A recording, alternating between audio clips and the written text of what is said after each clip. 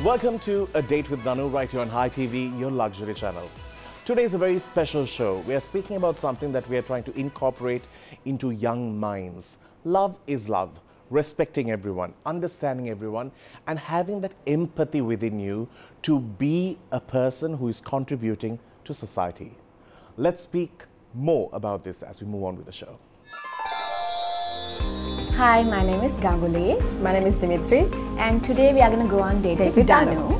We are here today to speak about the society in general. And how empathy and understanding has an impact on society and how we function.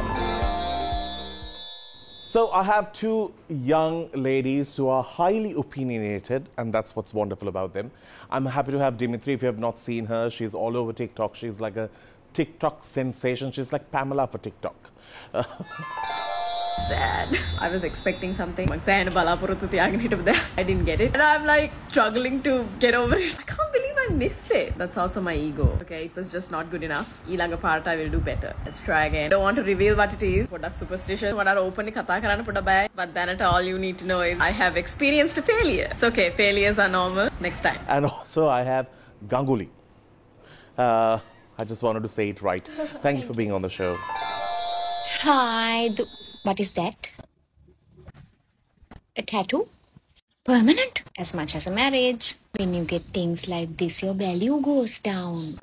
Are you planning on trading me?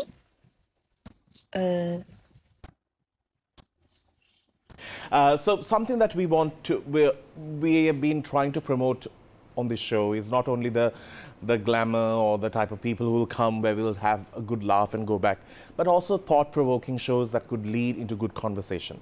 On those lines, I wanted to bring this show up to speak about love is love. You know, this has become such a topic that a lot of people frown upon now, and they're like, oh, please, now it's enough now.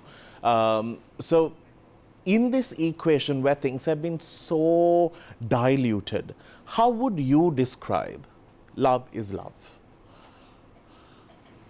You want to go first? I mean, sure, all right. Well, both of you are lawyers, right? Yes. Yeah. Yes, she's a practicing lawyer and I work at a company. Right, super. Yes. Love is love. Well, I think what we're talking about because again, as you mentioned, I am a lawyer and I tend to look at, I'd like to talk about the rights side of things.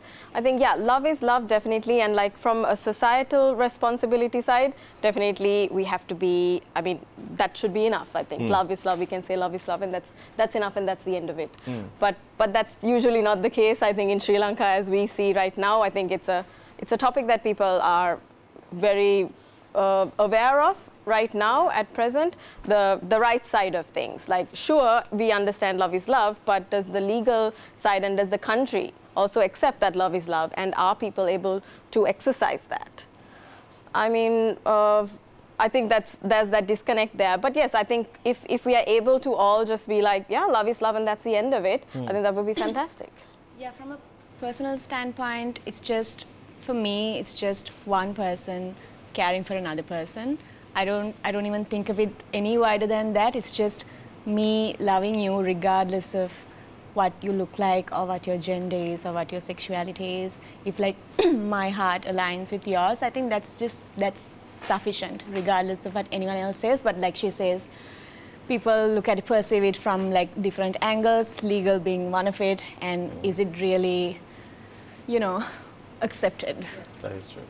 Now, one of the reasons why I wanted to speak to you all is also about the content that you all put out on your social platforms. Also speaks about the stereotypical thinking that Sri Lankans are left to think. And although we are modernizing that pattern of thinking and we are changing as the years move on, there's still a huge older community in our country, and they still have a huge impact on the way we think and the way we behave.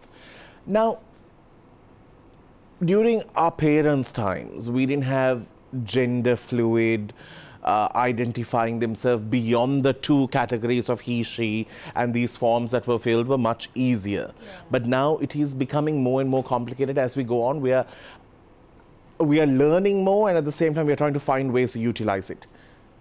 You tell me, are we following the whole European lifestyle, or the Western world is doing it, or are we saying, okay, this is what I was, I just realized? I feel like before we were colonized, I think we were more in line with this thought process than we are right now. So are we really following the Western thinking? So that's a question.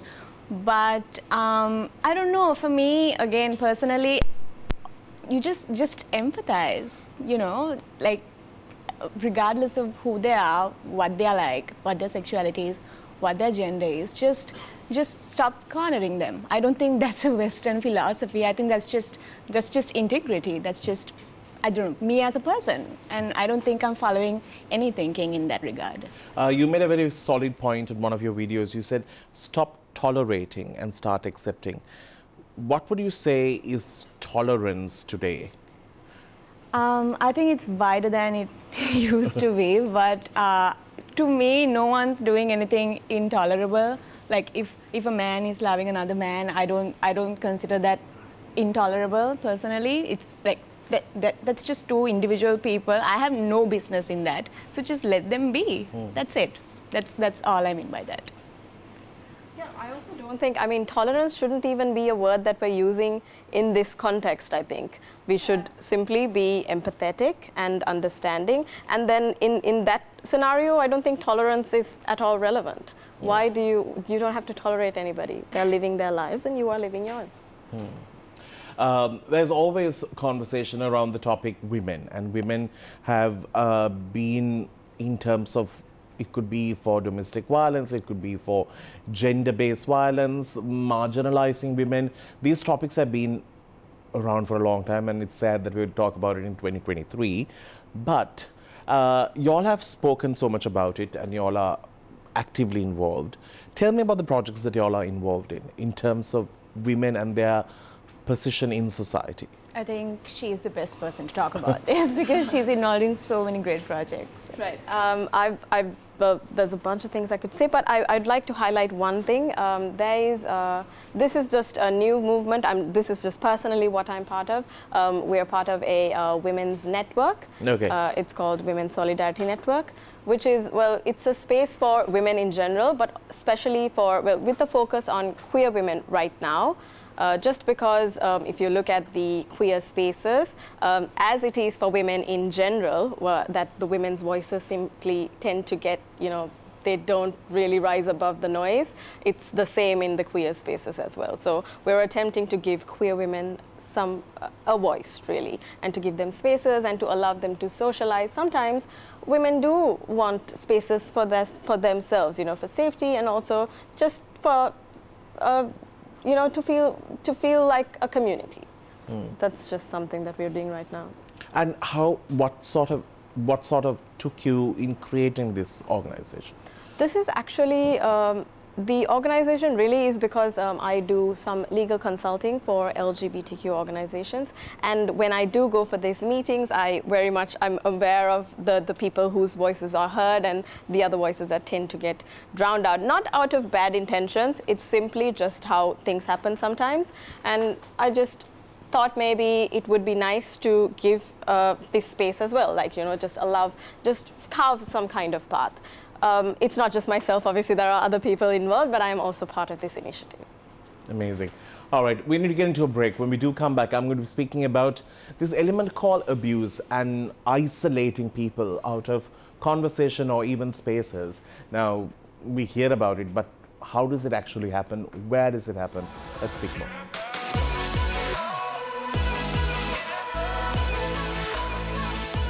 Understanding what the country needs and what community needs are two different things, because sometimes in pocket communities there could be a lot of things happening that we are not aware of, but as a whole we are trying to develop the country. If you don't sort of alternate these situations and put a system to it, it's very hard for us to look at the big picture. Now, one of the reasons why I wanted to speak to two young ladies who also have a big voice in this space that we call social media.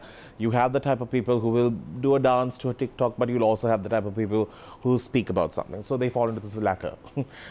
So I wanted to speak about, especially working in grassroots levels, you all would have come across abuse or lack of opportunity is given to people who are not in the framework of what society believes in. So, you know, marginalizing them or depriving them of opportunities. Tell me about your experiences on it.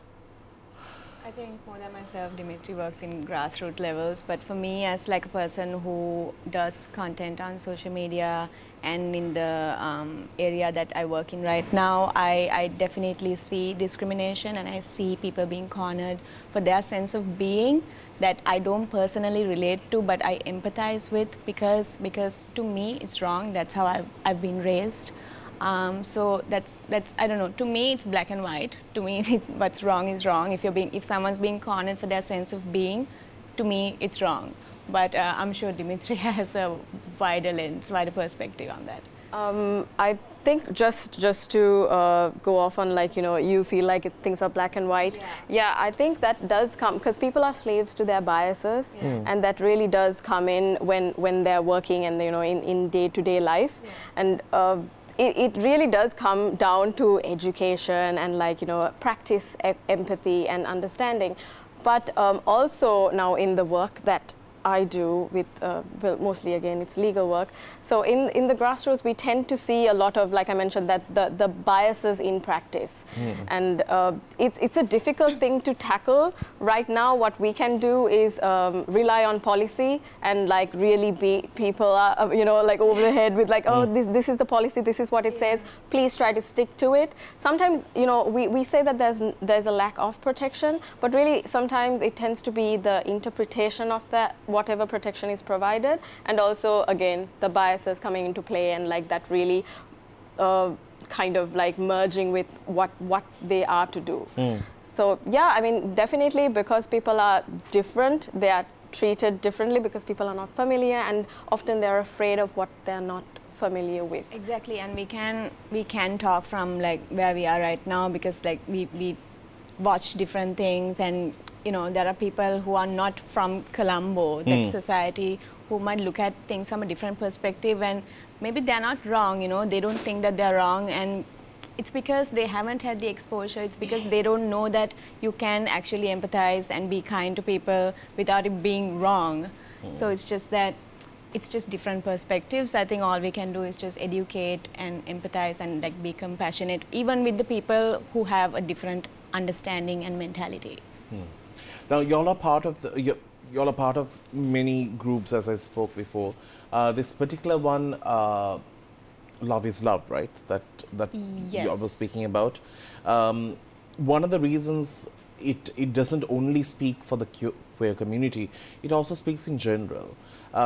Especially because I think a lot of things have changed, and over the years we have been asked to categorize people either for Tamil, for Buddhist, or fair, tall. There's so many things that you are categorized as. So one of the reasons that this project is speaking about is just inclusivity. Do you see that changing now, with so much of information thrown out there? I do see it changing. Technically, yeah, from a wider lens, yes, things are changing, but if you narrow things down, there is still, you know, people are still being cornered, people are still being discriminated. But I definitely think that things are going in the right direction being, like, people are being more accepting, people are at least trying to understand. Even the older generation, I've noticed that maybe not all of them are accepting, but at least some of them are trying to understand, maybe because their children or, like, their children's friends are from maybe the queer community, maybe from a different community than how they are. I think people are being more accepting, but obviously things are slow, but I think gradually things are going in the right direction. Now, do you feel women who are out there speaking loud, proud, and having an opinion that is very strong must be creating a lot of conversation where you all might have got messages personally or even as comments? Tell me about these type of experiences. Yeah. As soon as you have an opinion, as soon as someone knows that you have an opinion, you know, there's going to be negative commentary at all times, regardless of whether you're black or white or, you know, woman or a man or whatever. But when it comes to a woman, if someone knows that you have an opinion and if it's different from theirs, there's going to be negativity. But personally, I think that people treat social media or like public platforms as like their form of therapy because, you know, they're just venting online. So who sort of has the opinion? Who seem to be the ones with a stronger voice? Women or men who comment when it comes to negative or even trolling? Trolling, personally, it's less women, I would say, but then that's what I've seen. That's personally on my platforms. Maybe, I don't know, I strike the wrong nerve or something. I don't come from a bad place. Just the things that I say, maybe it's coming off as hating men, but it's really not the case. If someone's being cornered, if someone's, you know, been looked at differently, and if it's a man, I'm all for that person. I don't care if it's a man or a woman. I really don't. So I don't know, maybe people think differently and I think differently. It's just that, it's just negative commentary. I think that people are just venting online. How is it for you? I wouldn't actually be able to break it down to men or women. Right? Yeah, it'll be difficult because especially it's the mob, right? I mean, it's a big blob of people. We don't really know if it's a man or a woman, but yeah, I mean, I don't think people differ so much as men and women. I think it's just a, you know, the person thing. Most times it's a name and a number. You really don't know Exactly. if it's a You man cannot or a woman. really So what do they say mostly about the fact that you all have an opinion and you're out there speaking about it? They would call you, I don't know, personally they would call me like a hater, or you don't care about the society, you don't respect people. But for me, that's all I'm trying to do. I'm trying to be respectful, just that people are not so respectful towards children. They think that elders should be respected by default, and I personally don't agree with that notion. But yeah, people come with different words every day. It's fun. How is it for you? In my case, honestly, like, it's not a lot of like specific hating on what I'm saying. It's just they try to deflect and attack the, you know, something that I might be insecure about. You know, I get a lot of like, oh, if I say something that they don't like, it's immediately like, well, you're ugly, or like something like that. That tends to be, I get a lot of deflection, things like that. But you know. But no, that means they are paying attention to the content that is given.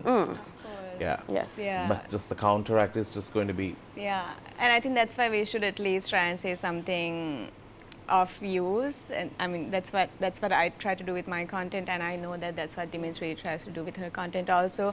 Even if you're talking about something funny or a skit or something stupid as a whole, we try to give out some meaning, something behind it. Something. Actually, we were having this conversation just earlier, and we were thinking we're coming from a good place. Our intentions are good, but when has that ever been? I mean, when has anyone ever taken that into account? Yeah. Yeah. It's always however well you execute it, there's always going to be somebody trying to say otherwise. Exactly. You know, you just take it as it comes. And when you have a public platform, it's expected. True.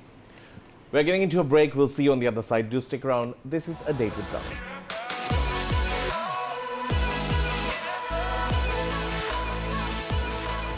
Welcome back to the show. This is A Date with DANU. We are speaking to these two ladies. I thought let's break the flow a little bit and have a little competition because it's always fun to do it. All right, here we go. Do you believe in existence of heaven and hell? Actually, No. Oh, okay. I know. Have you seen people trying to be like everyone else just to fit in?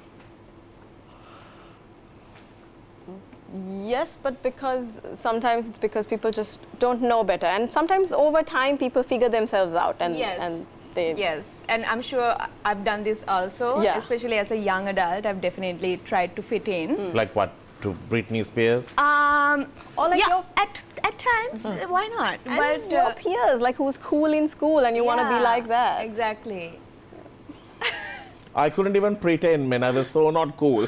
We tried. Because you're authentic from the No, start. I was so authentic that only a mother could love me. Have you ever overheard something you wish you didn't? Oh gosh, all the time. Yeah. Elaborate.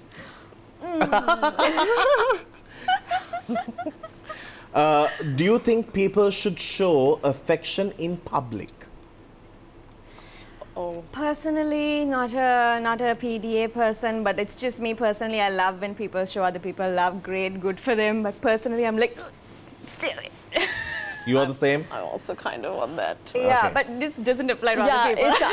This is just Don't like be personal. politically correct, just move on. Cringe.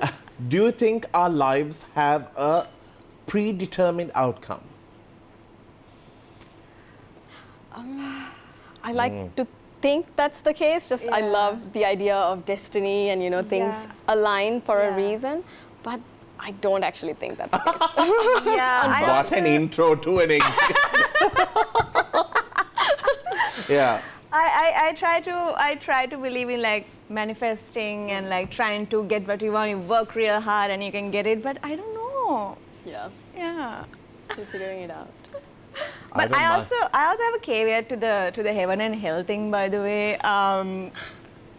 I still listen to people. Stop explaining yourself. That's just your opinion. No. I feel like I should say this because I still listen to people who are like religious. I have friends who are like utterly like devoted like religious people, and I think there are great lessons to learn in every religion. Of course. Yeah. So I'm not a hate religion kind. not It's at just all. it's just a personal thing, and I would love to hear people out, especially like I have friends who are like Catholics and like Muslims and Buddhists. I'm not practicing any of these religions personally, but I really do think that there are lessons to learn in all of these religions. Have you ever binge watched an entire TV series in one day? Oh, every day, all the time, whenever Really? possible. Yeah. I'm not as an adult because I don't have the time, but I would love to, and I have in the past. I did like. I can't. You can't? Maximum I can sit through is 15 minutes. Really? Oh, Then I have to get up, go walk around, come back, or like come back the other day. I'll watch a film for like 4 days. I've done this. Yeah. I could It just Just because of irritates me time. to like be in one place. I can't. Anyway, I think Dimithri, you and I can never like, you know, share a room. It's just going to be really hard. We're getting to a break. We'll see you on the other side because we need to speak to the ladies about what keeps them together.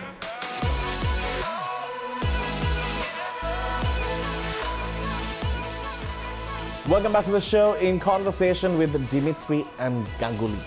All right, now, if you didn't know about what they actually do in terms of being relevant, they have very highly recognized public platforms. Let's start with Dimithri. She starts all her videos saying, "Hello, Lamaini," and tell me, when you started, were you like a TikTok person? I really was not a TikTok person. I started during the pandemic, the lockdown. Right. Bored person looking for something to do. I also started TikTok at that time. Oh, Yeah. okay. Yeah, I think a lot of us have that in common. But yeah, I wasn't a TikTok person. And what made you be so authentic, like so authentic? Honestly, that's mostly because I didn't have a plan. I was just ranting in the beginning. It was Right. like nobody was looking at me, so I was like, oh, this is perfect. I can say whatever I want. And then slowly people started, you know. Getting on your radar. Yeah. And I must say, I really love your content. You being, I love the fact that it's so real and so relatable. Like, we'll all go through that problems in life. A lot of people like to have the filters on and, you know, have the pictures stomach tucked in a little bit and all those stuff. But you seem to really embrace the authentic, original, this is how I came kind of a look. Tell me, all your problems, all these things that you share in public, have you ever sat back and thought, oh, I'm just sharing a bit too much of information? Oh no, definitely. I do have that sometimes. Sometimes, you know, when the comments are like, why are you saying this? You know, like, what is it? Iting apita moko. That's very Oh, common. those people care the most. Oh yeah, definitely. But you know, when you hear that, you're like, oh, why did I say that? Yeah. You have openly spoken about periods. How was that accepted on social media?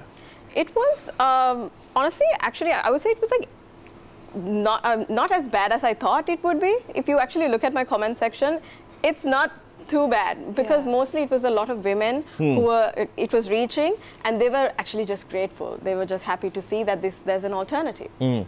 So thankfully it hit the right audience. Now, you have spoken about Tama me baggy ki uttala yawanna kale. Yeah. Tell me about that mindset. Like, even women, when they go and purchase, they seem that it's not something that they want to speak openly about. Yeah, it's so weird because like women, most of their lives, at least once they've used a pad in their life, and I'm like I come from an all-girls school, and even inside the school, where like I'm sure there was only like 2 to 5 men at most in the entire building. We used to still like hide our pads and like smuggle it like drugs because it's just not accepted. And as a kid, I also used to do it myself, and now I'm like, why? Like it's not illegal. Yeah. It's something that we had to use, at least at the time. And now I would advocate for anyone to just use it as is, because it's a need. Yeah. Yeah. It is like that. Yeah, I mean, it's pretty much, it's a bodily function. It is bodily It's just function. like going to the washroom. Yeah. I mean, women just have periods. Yeah. And we can't control it. I've seen some people be like, why not hold it? You can't hold your period, Oh guys. my God, that is blowing my mind. But the other point is, now when somebody speaks out about issues, social messages, or like constant things that we tend to not talk about, these women, of course, on Instagram just ranting and just not stopping. Have you all come across accounts that you all have been like, I don't want to deal with this anymore? Yes. I've definitely come across accounts that are like... Because there are 2 reasons why it's done. One, authentically you want to do it because it creates conversation, it creates a message, and you want to have that going out there. Yeah. Then you have the others who want to just fit in, and then it becomes like a drama. How do you sort of differentiate? The thing is, I understand people wanting to fit in because, like you said before, like the commentary is going to be absurd from time to time. So I understand why people don't want to get into that drama. I call it drama because it really can be dramatic. So I understand why people want to like stay away from these topics that are a little controversial. But personally, I think now that I have like a decent following, and I know that at least a couple of people actually genuinely listen to what I say, I really do think that I should talk about something of substance, because you know, I may be able to change someone's mind for the better. At least I don't want to like manipulate anyone, but I'm hoping that I can put someone in the right direction, at least one person. That's always my mentality. You also sing. I also sing. Yeah. That was your first love? That was my first love because I come from a family of musicians. Correct. So, yeah, it was definitely my first love. I'm sure that I've listened to music in my mother's womb, I have no doubt. And it suits me, it calms me down, and I think of it less as a job and more of like love, like you said. Do you still perform? I still perform during the weekends, because during the weekdays I have a full-time job. Correct. And like I have like social media and things like that. But during the weekends I perform at like different restaurants and hotels and things like that. Has the Walpola name helped? Nepotism has not helped, but because it was just personal choice. I don't usually stick with my family music, like Sinhala music. Yeah. There are people who do that perfectly, and I'm not one of those people, so I mostly stick to like English songs and English music by personal choice. But you could have easily got into the industry. Yeah, I would think so. I've gotten invitations, it's not my thing, it's not my vibe, and there are people who do it so well, and I don't want to touch on that. To those who are watching, there are all types of influencers out there who promote different elements, products, you name it. Tell me, what are the things that a young person should be aware of when they put that camera on and when they speak? Do you want to go first? Sure, yeah. I think if from the point of view of somebody who's actually doing the promoting, I think we should keep in mind that if you are being performative, like if it's a performance, your audience will feel it. They will know, for sure. So there's really no point in, I mean, maybe it'll get you somewhere for a while, but like they'll know. And if your idea is to cultivate like a genuine connection with somebody, it's always good to be honest and to make sure that you don't embellish too much. You don't have to be negative, but like you don't really need to embellish. People are going to know, like she said. Yeah. Well, thank you for being on the show. I really wanted to speak about the inclusivity that we need to promote, and the fact that the lives that you all live and the type of people you all meet from all walks of life sort of create that balance. And also, I think it's very important that we teach the youngsters the importance of being inclusive and understanding no matter what. And I think conversation begins there. And if you do follow their content, you'll be able to see it. It's always nice to have young people who have different mindset and also who have used the modern platforms that we have for greater causes. And thank you for joining me on this and speaking about it. I hope you all enjoyed it. Of course, it's always nice to see you, and you're such a great host. But yeah, but I know that people on social media are going to be like, what are these two women going to talk about? They're not even from the community. It's because, personally, it's because I'm not from the community. I would love to be an ally, and I would love to be empathetic. You don't need to be from the queer community to speak for the queer community. Yeah, exactly. And I think it's even more important that someone who's not from that community speaks for them. Because it's very powerful when a man speaks for women's rights. Because you know that it's coming from a different opinion and also a different gender. It's more powerful. Exactly, because I'm not personally criminalized for my sense of being. So if someone else is trying to criminalize someone else for their sense of being, I think it's important as an individual that I try and stop that at least. Yeah, I mean, I agree with you. I did want to say, like, you know, I saw today in the morning someone had said, you know how we ask a question, what if your son, we always try to relate to what if your son was this, or what if, let's say if you're talking about gay people, then if like, what if your son was gay? I think we should stop asking that question. Like, your empathy should not be limited to your immediate relatives. I think we should be able to just open that up to everybody. Correct. And it's, and there was this one statement that during the Pride Month in Colombo, when a lot of things were going down, I wanted to ask you, do you think representation of the queer community was done right?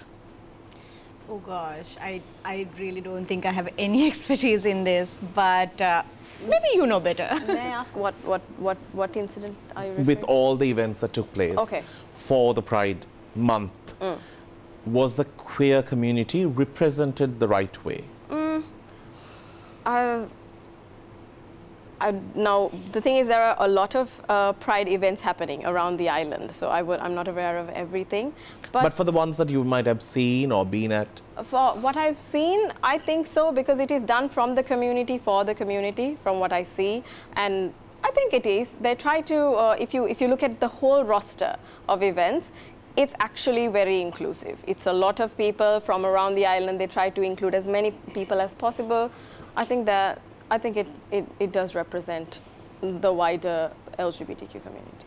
As someone who's not from the community, I thought that it was well represented, but I'm sure there are a lot of nuances within the community that I personally don't understand. But from like a wider lens, I thought so, yeah. In terms of legal aspect, where are we right now?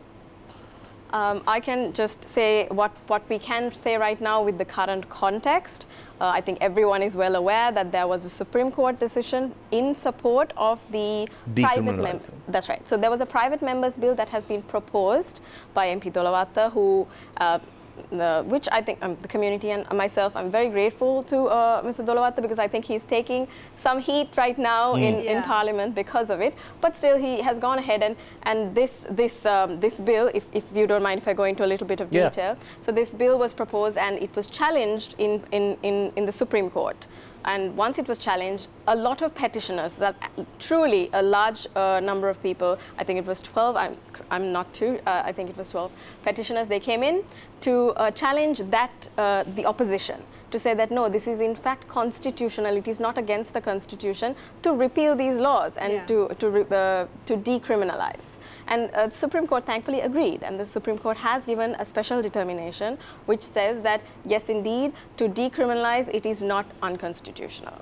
So now we have that decision, and now it is with the legislature to make that decision as well. But that's all that happened, and people and even like news channels seem to be misinterpreting this, saying that, oh, now gay people can marry. That's just not it. Yeah, it's not even still decriminalized. It's still in the process, but it's a big step. It's a great big from step. Where it was. Yes. Yeah. Before we wrap things up, I have to tell you this one particular video that I saw that really touched me. This mum who is, its content is from India, who spoke about her son coming out to her, and she said, eventually, she says, for him it was just one day for him to come out to me, and it was one day for me to hear that. Whereas for him, for a day, he might have to come out 5 times. So I need to be there for him at any given time. Sometimes it's just like how curious the aunties that you portray can be. Everyone is curious when it comes to something that they can ask about, and sometimes they just don't have filters. But anyway, it's great that we were able to talk about it. Thank you for the work that you guys do.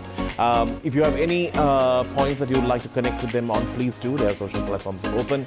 We will see you soon with another episode of Date with Danu. Till then, you keep smiling. It's a wrap.